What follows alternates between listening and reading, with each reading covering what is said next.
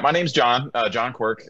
So I was an undergrad science degree, similar to Gina. I went to ROTC. I had an ROTC scholarship undergrad, and then after that, I did 4 years as an Army officer, as a combat engineer. I went to Iraq in 2004, and then in 2006, I started working on the Senate Armed Services Committee. So for those of you who aren't super familiar with Congress, it is one of many committees. It's about 27 members, roughly equally divided, Republican, Democrat. The exact ratio depends on how many seats are held in Congress by each party. And so it is a very bipartisan committee. There's a lot of lack of bipartisanship in politics today, but I will say the SASC, or Senate Armed Services Committee, is this great sweet spot of bipartisanship on the Hill. We demonstrate that by passing a bill every single year for the last 63 years in a row. And so that's the NDAA, or National Defense Authorization Act. And that is a bill that authorizes everything the Department of Defense does, from how much money they get for pay, how many tanks, how many aircraft, et cetera. It also enacts several policy-driven provisions, which is the areas that I kind of focus on. And so I am on the readiness subcommittee. And so some of those areas include the energy, environmental, and climate policies for the Department of Defense. We also cover things like EVs, rare earth elements. And so those are kind of the topics we'll get into today, in addition to some other policy, things like burn pit policy, cluster munitions, and the decision by the administration to ship that over to Ukraine very recently. And then from there, we can kind of go into whatever topics you guys want to have. The intent is to go over this in a real kind of conversational way. So I'm going to talk about a topic, kind of break and see if there's any Q&A. Feel free to interrupt me at any time too. I don't have a ton of slides because I'm not trying to bore you guys with slide PowerPoint, but so that's me in a nutshell. And so with that, we'll just kind of get rolling. So I kind of touched on it, but the Department of Defense, DoD, is the largest energy user in the federal government, right? And so closely behind them is the U.S. Postal Service, but it is very much in the department's interest to operate as efficiently as possible. And so that is especially important in a conflict. So looking at combat operations in Iraq and Afghanistan over the last 20 years, roughly half of service members killed in action or wounded were connected to roadside bombs on logistical resupply convoys. And so when I was in Iraq in 2004, we lost soldiers, and that always stays with you. And so part of those resupply convoys, roughly 80% of the convoys themselves are just committed to fuel and water alone. So that is a significant amount of resources just putting into pushing and pulling water and fuel around the theater, bottled water mostly. And so when you look at military aircraft, right, the vast majority of them are powered by gas turbine engines. And just from an efficiency perspective, about 75% of the energy in a gas turbine engine is just exhausted as waste heat. And that extends to internal combustion engines like you see on most cars in the road every day. And about 40% or so of that energy, of the fuel that you buy, just gets burned and emitted as waste heat. So there is a huge opportunity to make those kinds of engines more efficient, whether we're talking about aircraft, ground vehicles, or ships. And it's also a lot of money. So DoD spends roughly $15 billion each year on energy costs alone. The vast majority of what is called operational energy, or the energy to move, train, and sustain military forces and weapons platforms for military operations. So that includes everything from your tactical power systems, your generators, your weapons platforms.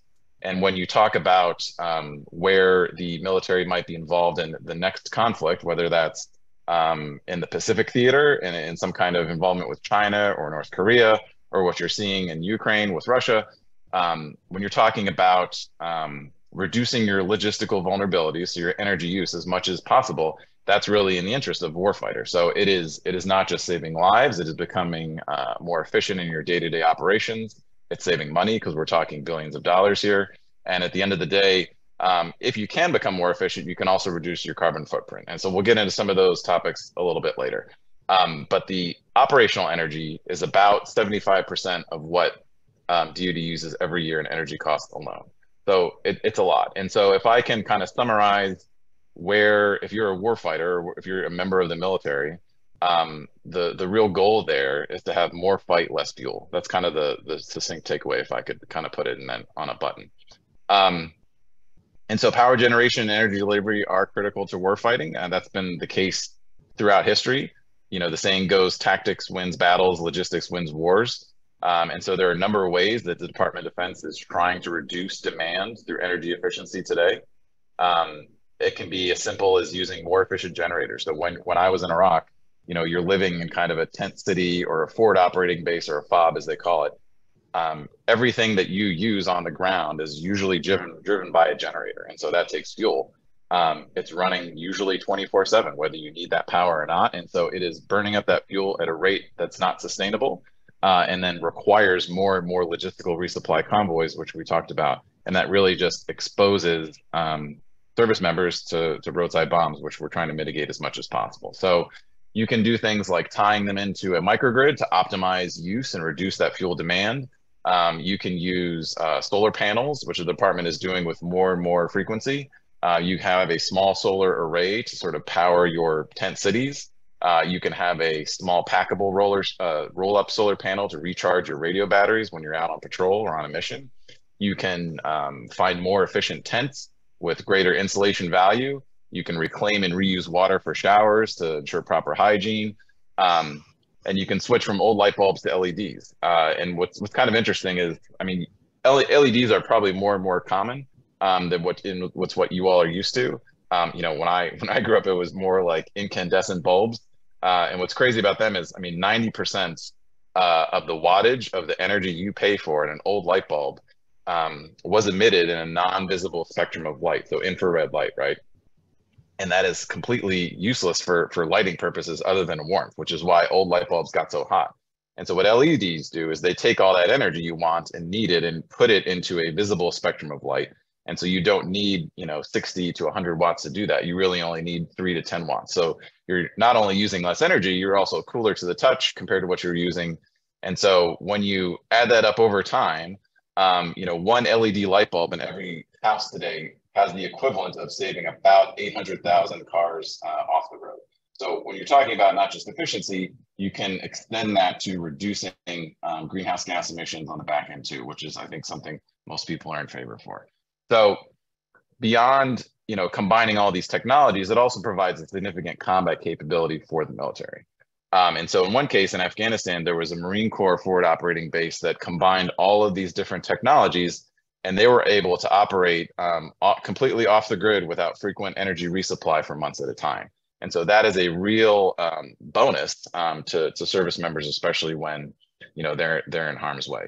And so not only does it help service members, but the military is often frequently called upon to do humanitarian crisis, or what they call HADR, or humanitarian assistance disaster relief. So in the event of response of a hurricane, when you're talking the National Guard, or really anywhere around the world, these technologies can play a significant role in enabling the military to do their job better, but also help the people that they're going to assist. And so back in 2014, there was an Ebola outbreak in West Africa, and the Army used these forward operating base technologies, or FOB in a box, and they used those setups to help provide humanitarian assistance in Africa. And it really enabled them to do not just their job, but do it more efficiently and effectively. And so you see these types of technologies extend to other areas in DoD too. So one of the things that the Navy is looking at is hybrid electric drives in their ships, in their surface ships. So it is essentially a Prius capability for a Navy ship. And so they can provide about 33% fuel savings. And why that's important is there are some ships that, you know, their job is to, like a ballistic missile defense ship. Let's say it's operating in the Mediterranean Sea, and it's assigned a box that it has to constantly patrol and be there to provide missile support. And so you're just constantly burning fuel. If you can kick on a hybrid electric drive, similar to the way a Prius shuts off at a stoplight, the Navy can then use that electric battery rather than burn fuel. They can operate more efficiently. And then that is less time they need to then come out of that box and pull up to another ship to refuel. So that's more time on station, as the Navy likes to call it. But really, it's just, at the end of the day, a more efficient way to operate. when you look at the Air Force, if you had to guess how much of the Air Force's energy use, about 60% of it is not jet fighters. It's actually just tankers, transport planes, and bombers, not your typical fighters or something you'd see on Top Gun. So what the Air Force is doing is they're looking at using a blended wing body. So typically what you would fly on a plane today, they call it like a tube wing fuselage setup. And so having a blended wing body, which is more of like a flying V shape, is far more efficient. It can be roughly 30% efficient. So 30% may not sound like a lot, but again, when you're talking about $15 billion of energy costs every year, 30% is pretty significant. And it's not just a energy savings when you're talking about where the Air Force operates, how long distance they fly, whether or not they may be involved in a conflict in the future in the Pacific. I mean, these are significant distances. It's about, I want to say 4,000 miles between Hawaii and Guam alone. And so using things like blended wing body, you can take off and land on shorter runways, which might be more important if you're operating in kind of more disparate, faraway islands in the Pacific. And in a conflict, that's really going to matter. You're not having to fly as many tankers then. That reduces the number of targets on the battlefield or aircraft in the sky. What's cool about this too is it's a joint program with NASA. So major airliners are also becoming interested. So FedEx, Delta, and other major airline companies right now, fuel costs are driving them crazy. And so when they're looking at what's the next step in terms of commercial aircraft, where the military starts, and like a lot of different technologies, everything from satellites to the GPS in your phone, that usually those initial R&D efforts started in the DoD space and then were applied to civilian technologies too. And there are some other kind of promising fields that I think need more development, but are coming along. So sustainable aviation fuel is one. So these are some of the things that the Air Force is looking at. They're also, you're not having to just purchase new aircraft entirely. They're looking at some other sort of smaller target investments. So doing things like using 3D printing to make winglets and more aerodynamic fins that you can attach to the fuselage, that'll reduce drag and reduce fuel burn. Even something as simple as like moving windshield wipers from a horizontal to a vertical location on some of these long range bombers can result in like 2 to 4% fuel savings. And so again, that may sound small, but when you're talking about a $15 billion expense every year, it's no joke.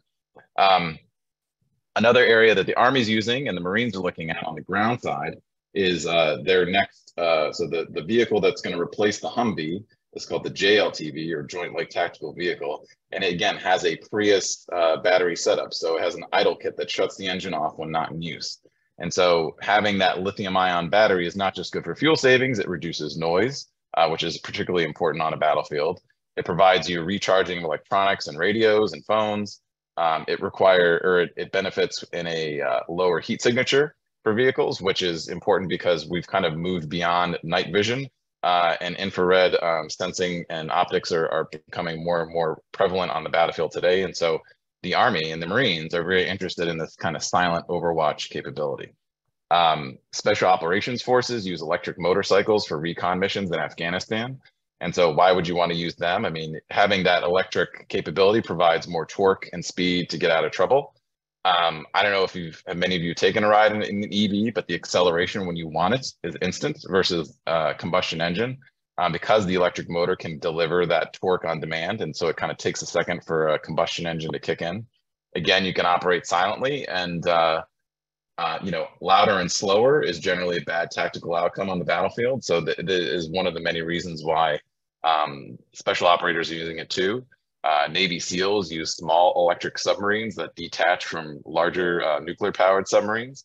And so it's an area that I think is constantly improving. The military is always finding ways to try and be more efficient, to improve their combat capabilities. And we're starting to see new technologies emerging. So electric aviation, there are things like, Joby is a company in California that does some taxis. Amazon, you've probably seen, is testing drones for delivery. They're being used to do search and rescue.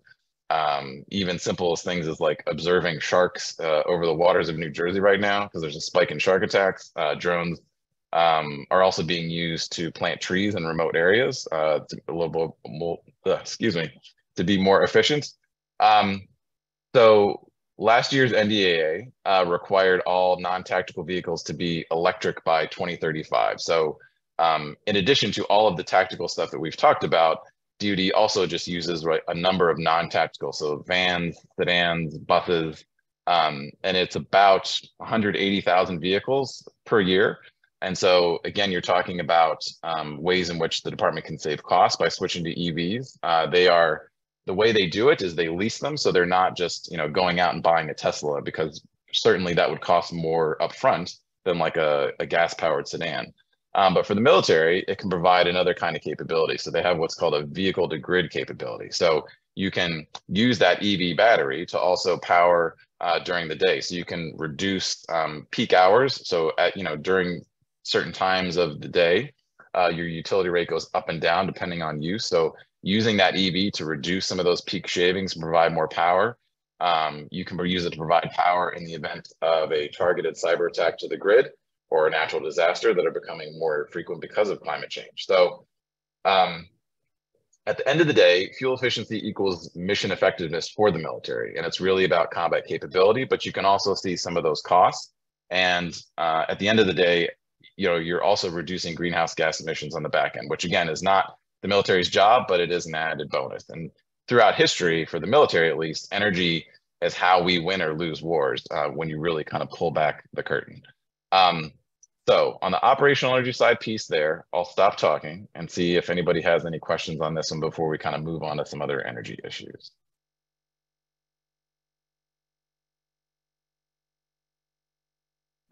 Sorry, Gina and Sienna, I don't know if you see in the Q&A, if you see the Q&A feature at the bottom, there are some questions there if you want to ask them. Okay.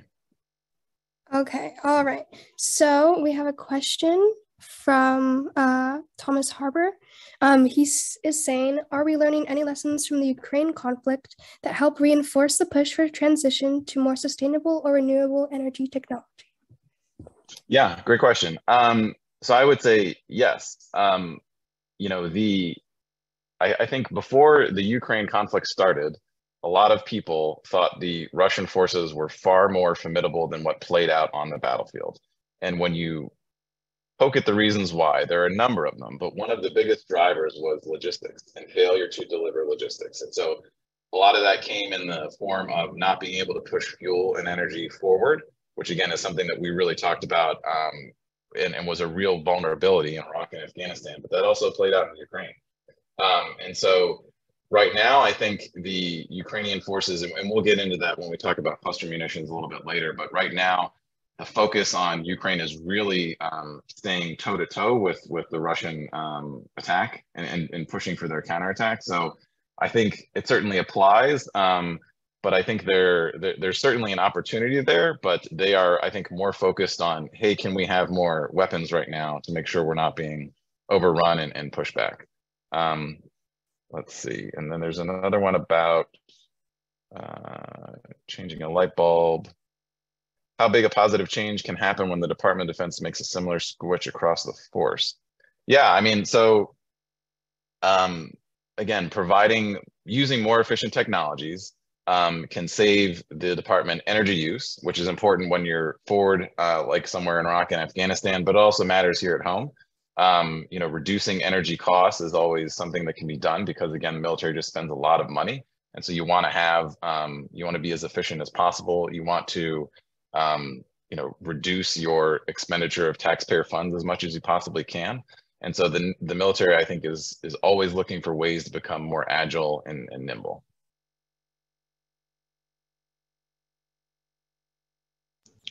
So Robert Bernstein said, there's a point of view that climate change will be a major issue in future military operations. Is this something of concern or is it not a concern? Yeah, so that's an area we're going to talk about very shortly. So I want to hold that question as we get to that one, if that's okay. Okay. But we'll get all into climate change. Don't worry. All right. Thank you. There's an anonymous person, and they said, you mentioned that 60% of the Air Force energy is things like bombers/transport planes. Is there anything we are actively doing to make the other 40% more energy efficient? Yeah, so there's a R&D program called ATEP. So it is a more is an adaptive jet turbine engine that the Air Force is looking at to power its fighter aircraft. And so they are looking at a version of the engine that is far more efficient than what's currently being used today. The tricky part is because of just the way of fighter aircraft, the way they operate, and a lot of its pilot behavior. They like to fly fast, and that just burns up more fuel sometimes. And so it is part technology, which is what the Air Force is trying to tackle with that type of engine. But there's also a cultural change aspect to that that's tricky to surmount. But yes, it is being looked at. And then we have another question from Thomas Harper. He's saying, arguments against this sort of transition often hinge on threats to safety of troops in combat environments. As someone with experience in Iraq, would you have welcomed this sort of technology during your service in forward operations? Yeah, absolutely. I mean, when we were there, we were in very inefficient tents. Generators were running all the time. There are some quality of life problems with it. You're always breathing in generator smoke. You're hot and uncomfortable in what's already a dangerous, austere environment. So having more efficiencies, I think, would have been really welcome. There are still some gaps to fill, right? So we can't switch to EVs across tactical vehicles today, but there are investments being made in the industrial and commercial sector right now to go in that direction. So I absolutely would have welcomed those things. Anytime you can be more efficient and use less fuel, again, that's less fuel resupply convoys on the road and less chances of being exposed to roadside bombs, which are just very, very difficult to deal with in a lot of ways. So yeah, I would have absolutely welcomed that. We have a question from someone who's raised their hand. Payman, would you like to ask your question, please? Yes, thank you. So, Mr. Quirk, I have a question. So, in a battlefield where there were, as you've seen in Iraq and Afghanistan, the infrastructure isn't so great. It could be cause of the current war or the war that it followed. So, how would DoD keep its cars and vehicles fully charged and operational when there isn't any infrastructure for that? Yeah, no, it's a great point. So again, so that would be tactical vehicles only. And so right now, there are a very number of small tactical vehicles that are fully electric. So some of the ones that I talked about. So things like electric motorcycle, you can have mobile power sources. So you don't need significant batteries of significant size to power those kinds of equipment. But if you're talking about like an electric Humvee or an electric JLTV, I mean, that would require significant capabilities, right? So one of the things the department is looking at is a way to tackle that is a thing called Project Pele, which is a small mobile nuclear reactor that would provide a significant capability and a significant amount of energy density to power a forward operating base in addition to electric vehicles. And so you're talking about something between 1 and 5 megawatts of power, which is significant. So, I have an EV here at home, and the energy demand is the equivalent of running your dryer machine, the entire time you're charging, right? So that amounts to about 5 or 6 hours of charging once a week. And so it is a 50 amp breaker on your circuit breaker. So it's not a significant amount of power, but it's not insignificant either. So I take your point. It's something that has to be addressed, and hopefully will be worked out over time with better R&D, and we'll see how Project Pele plays out.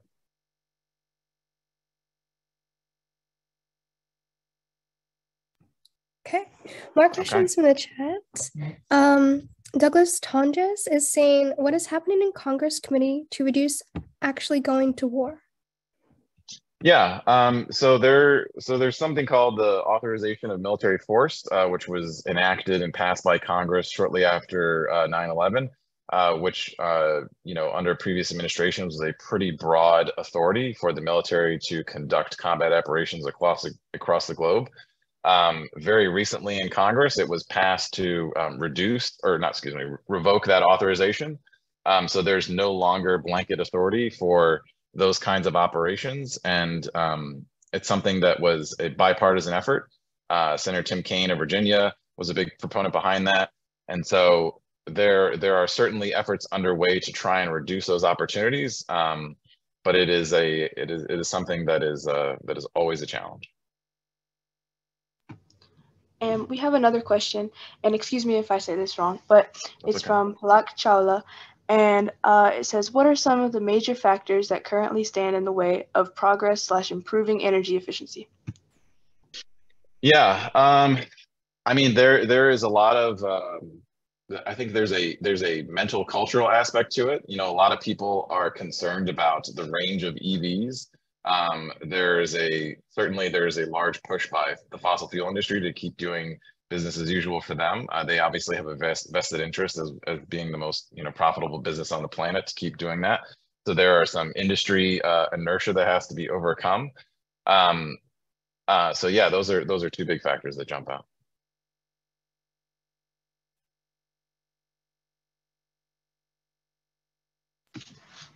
Okay. Right, so I got one from Troy Sonier, I think. How is the department changing training doctrine in regard to the introduction of the energy efficient battlefield? Yeah, so training doctrine is a really important piece because you have to have total familiarity and comfort levels with using any new technology. And so providing training at the starting of like basic officer camps, basic training when you're enlisted and you go off to your military specialty schools, making sure those technologies are there so you're familiar with them, you learn how to operate them. You want to make sure they're tested and given all the stressors that you would see on the battlefield to make sure they work as intended. And so there are ways in which the training needs to be evolved, but really having that familiarity and that competence is what's really important for service members when they go into harm's way. And so there are some other types of training effects that can be done to operate more efficiently. So one of the things we did when we were in Iraq, I mean, obviously it was really, really hot. The way I would describe it is that when you open an oven and you feel that kind of dry blast of heat, that's often what it felt like going outside. And so, it would be, upwards of 110 degrees someday, and you're wearing body armor, you're wearing a helmet, you're wearing all your gear. It's just hot and really tough to do. So one of the things we did as an engineer, because our job was to build things and sometimes blow stuff up, is we operated at night. So we did a complete reverse cycle, training mode. So we were basically nocturnal. So we slept during the day, which took some getting used to, but then we operated at night because it was just cooler and just easier to operate. So those are the kind of training modifications that you have to adapt to.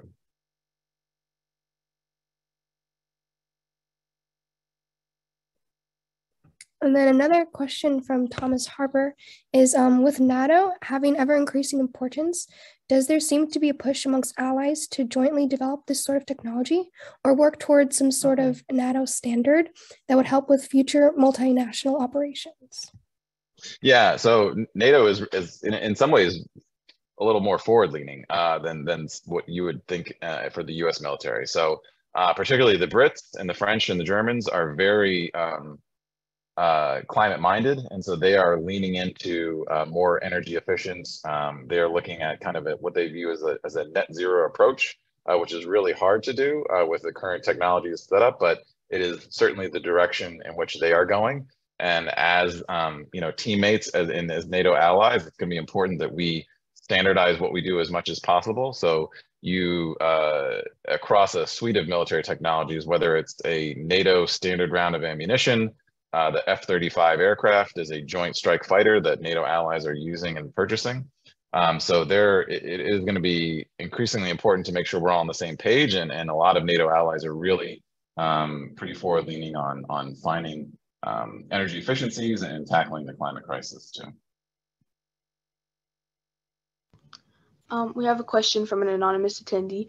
It says, how big is the impact of recession in the development of energy efficiency and renewable sources? That's a good question. That's really kind of more of an economic question. But what I would say is, you know, when you look at some of the drivers of a recession, whether it be unemployment or inflation, you know, a lot of recently passed legislation like the CHIPS Act, like the IRA, offer significant investments in the development of the domestic capability and a lot of the onshoring of energy efficient technologies, whether it's EV batteries in the auto industry, which you're seeing, significant investments. I mean, we're talking, you know, billions of dollars across the US in areas that have had some hard economic times. And so making sure that, like in the auto industry alone, right, from when you go from a combustion engine to an energy or an EV battery, it's going to be really important to make sure those factories, those supply chains are set up in a way that provides the continuation of jobs that are done in a way that, you know, you're not breaking the bank on inflation so people can afford these kinds of things. And so you're seeing things like a $7,500 tax rebate for EVs, which significantly drives down the costs.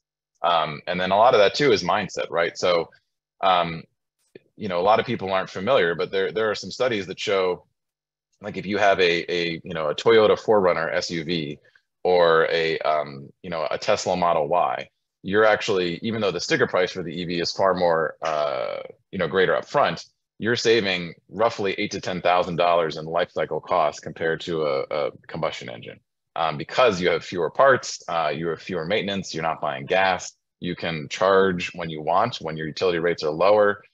You know, EVs are far more safer on the road. You know, there are a number of benefits, you know, both economic and personal.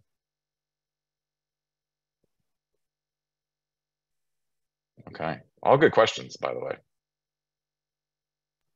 Yes. And then we have another question from Payman. How do you feel car companies asking taxpayers for funds to make EVs that will eventually be sold back to taxpayers? What do I feel about car company asking taxpayers for funds to make EVs more eventually sold back to taxpayers? I mean, personally, you know, I mean, car companies certainly need support. I would say, you know, there are still billions of dollars of years and subsidies that go to fossil fuel companies every year. So I think having a even level playing field for EVs to get started, I think is going to be important. So that's going to require investments. Are EVs going to be eventually sold back? I mean, it depends on it. I mean, there are a number of recycling capabilities and factories that are being set up across the country today. So you're not just, you could resell your EV, right? But you could also take that battery and recycle it. It could be reclaimed and reprocessed and put into a new EV battery. So there's a guy who used to work for Tesla who started Redwood Materials in Nevada. They have this massive factory where they're recycling lithium-ion batteries of all types, not just EVs. So like everything from, you know, your phones, laptop batteries, and they are on schedule to produce about 1 million EV batteries that can be put into new cars per year over the next couple of years here. So yeah, hopefully that answers the question. We have another question from Robert Bernstein, and it says, is there any reduction in combat effectiveness with a push to more energy efficient systems? I don't think so. You know, the military, again, it takes a long time for them to adopt any kind of new technology. So by the time it gets through that whole process, it is thoroughly tested, and it is, you know, they're not going to just adopt something and use it on a whim. So I think by the time it gets through the very long acquisition process of the Department of Defense, it is thoroughly, you know, kicked around in the dirt and making sure that it's actually going to operate when you need it.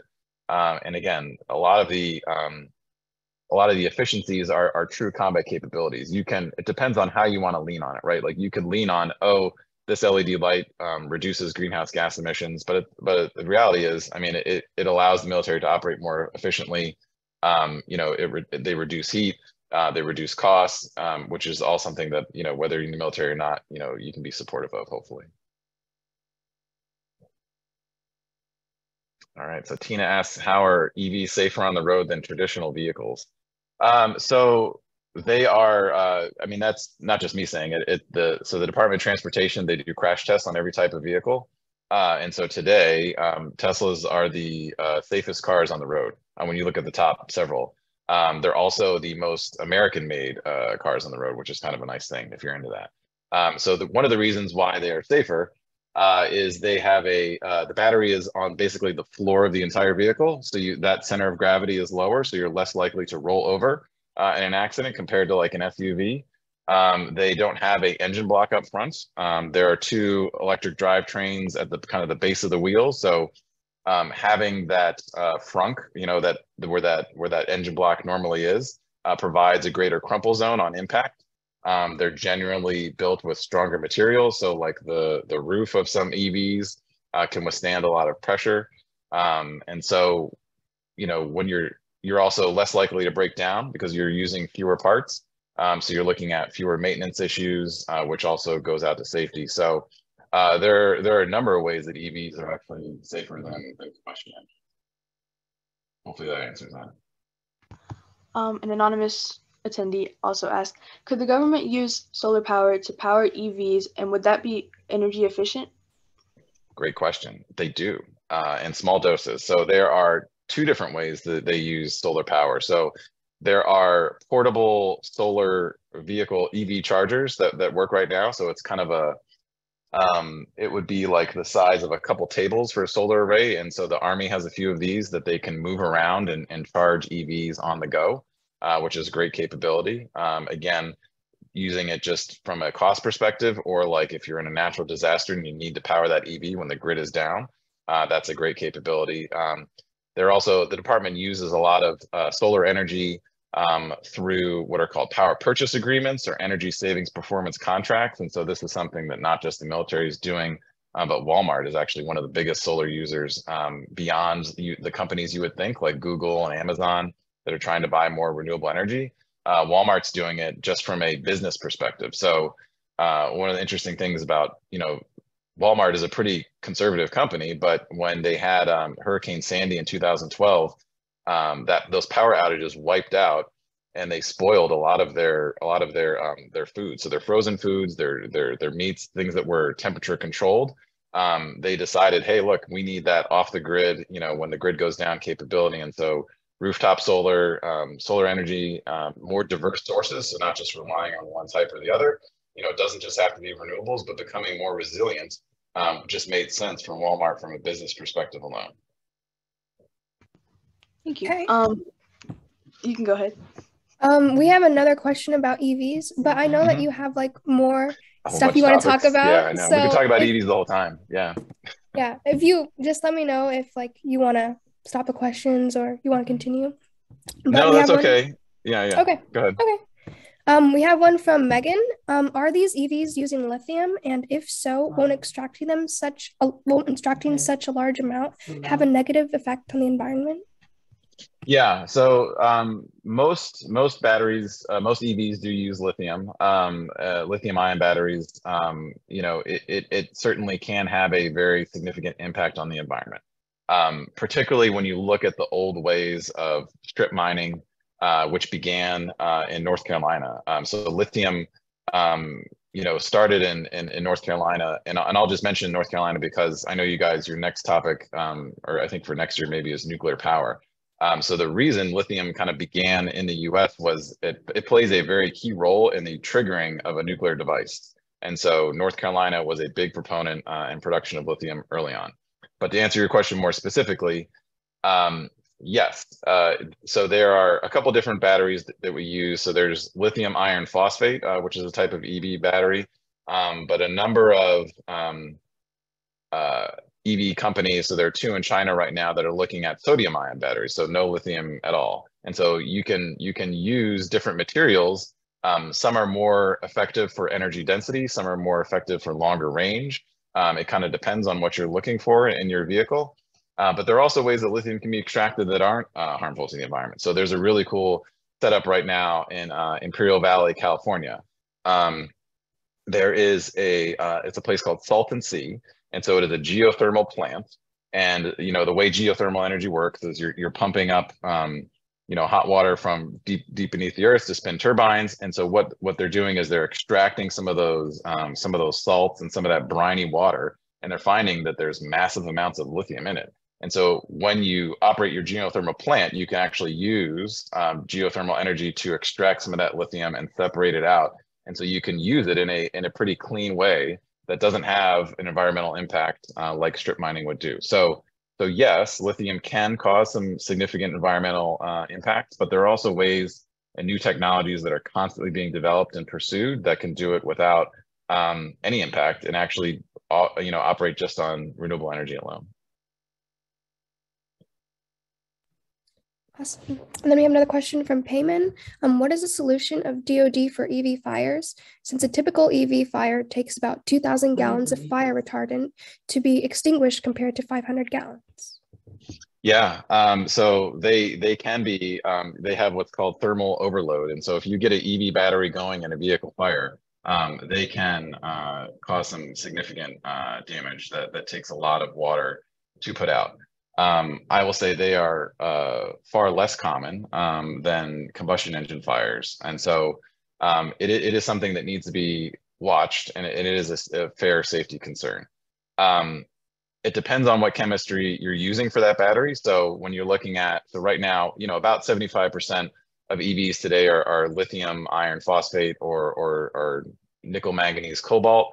And so they, that is a fair concern. I will say, as you look at other types of chemistries, so like lithium iron phosphate or sodium ion, they have far less flammable concerns than your typical lithium battery that you would see today. But when you look at car accidents on the road, there are far more vehicle fires from just combustion engines compared to EVs when you look at the statistics. Just a couple of weeks ago on I-95, outside of Philadelphia, the entire highway collapsed because there was a fuel fire. So it was a gas tanker that erupted in flames, and it just burned and melted the overpass that collapsed. And so now you're talking about a major, I-95, a significant corridor for transportation being taken out. And that was fossil fuels. So it's not, I think it's fair to say EVs cause that kind of fire concern, but at the same time, it works both ways. All right. So I'll kind of pause and ask the talk runners here. Are there any other kind of topics that we want to, I'm looking on, I think we have about 10 or 11 minutes left. So I want to make sure we're talking about other stuff too, if we want. So we can talk about PFAS exposure. We can talk about burn pits. We can talk about cluster munitions. Any of those topics. We can keep doing Q&A, whatever you guys want. I think if you think any of those other topics are important, we'd be happy for you to talk about. Any of them sound great to us. So it's whatever you want to talk about in the next 10 or 11 minutes is up to you.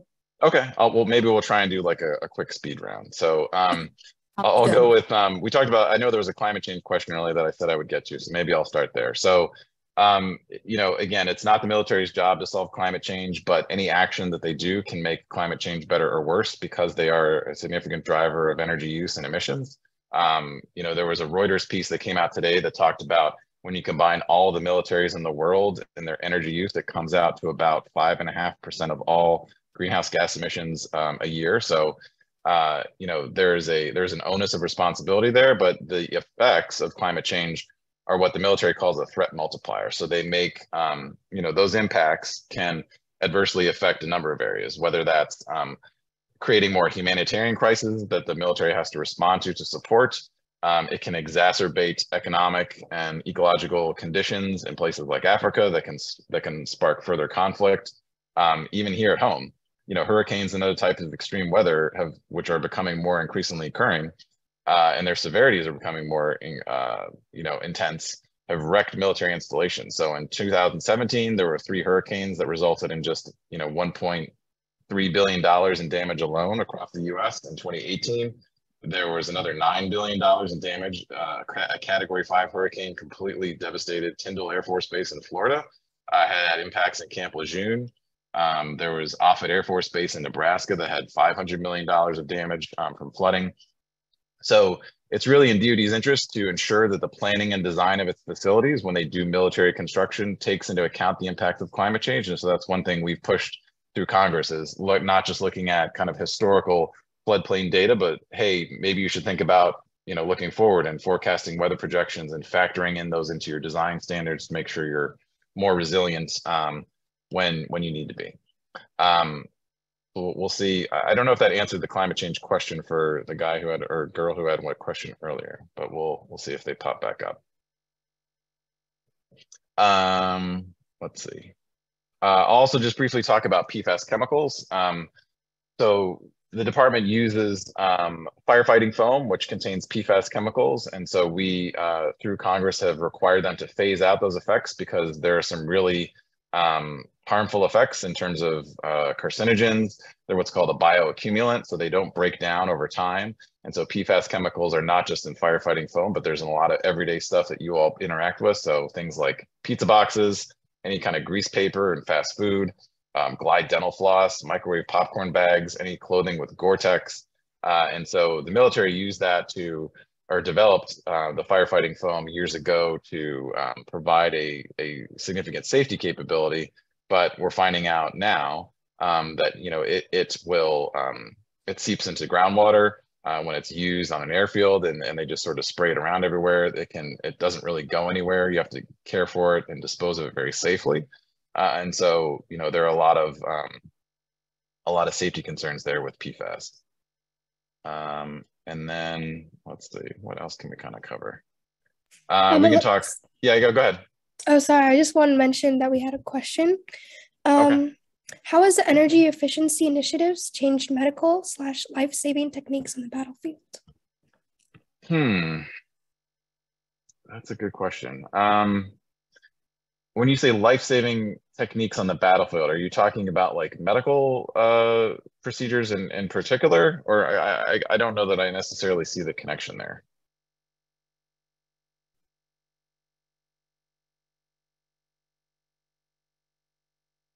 No open questions. Okay. No, so I just wanted to mention, John, we had a person in the chat ask if you could talk a little bit about cluster munitions, because it's been a topic in the news, if you don't mind touching a little bit on that. Yeah, of course. So cluster munitions really became widespread in the Vietnam War. They produced, you know, instead of a typical artillery shell that impacts, what they do is they kind of shoot a bunch of cluster munitions out the back or out the front. That caused a lot of widespread damage over the course of about, you know, the size of like 3 football fields. And so since about World War II, cluster munitions have killed, I mean, between 55,000, 100,000 civilians, wounded thousands more. They've been used in Syria, Yemen, Afghanistan, Lebanon, the Balkans, Laos. They were used in Iraq, and over 100 countries have signed treaties promising they won't use them. But a couple obvious holdouts in Russia, China, and the US have not signed. And so the US military points to the defense of the North Korean or the Korean Peninsula as a big reason behind wanting to use those cluster munitions, because they do provide a significant battlefield capability. And so one of the reasons I think this administration probably decided to send cluster munitions to Ukraine is they are burning through artillery rounds far more than production can keep up with. And so it is a very tough decision. It is a very complicated decision.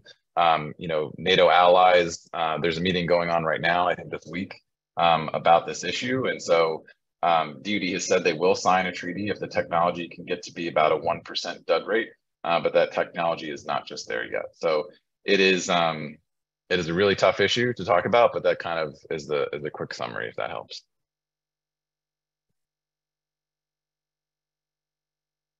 I doesn't look like we have any questions. So if there's anything else from your topics that you want to touch on, feel free. Burn pits or anything else that you'd like to touch on in our last few minutes, you're welcome to.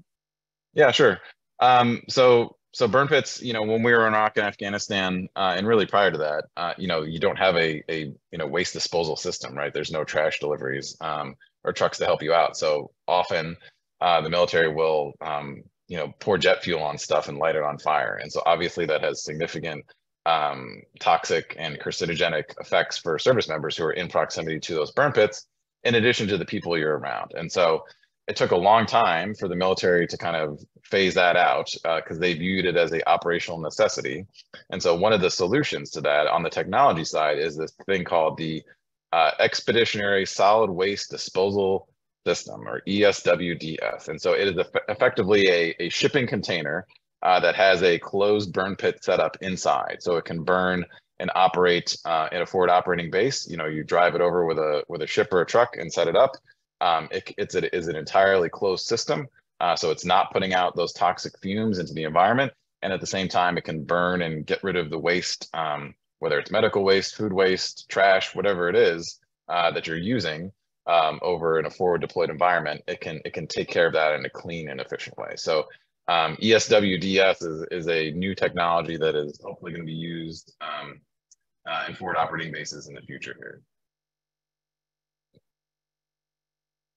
And then we do have another question in the chat from Thomas Harper. Could you explain the significance of the dud rate? Yeah, the dud rate. So when a cluster munition fires, it will shoot out a bunch of what are called bomblets. So basically a bunch of small bombs. And oftentimes, you know, they're designed to explode on impact, but a lot of times they don't. And so that's a dud. And so what happens is, you know, fast forward a couple of years when maybe the conflict isn't active anymore, civilians move back into an area because it's not an armed conflict zone. You can have, you know, kids who pick them up, they think they're a toy. You can step on them by accident and not even know they're there. And so that can cause a significant amount of injuries and deaths. And so the dud rate, or the amount of bomblets that don't explode is what we're really trying to get after. And so when you can have a 1% dud rate, so let's say there's 100 bomblets and, you know, only one of them duds, and then the other 99 operate or explode as designed, that's really what they're talking about and what they're after.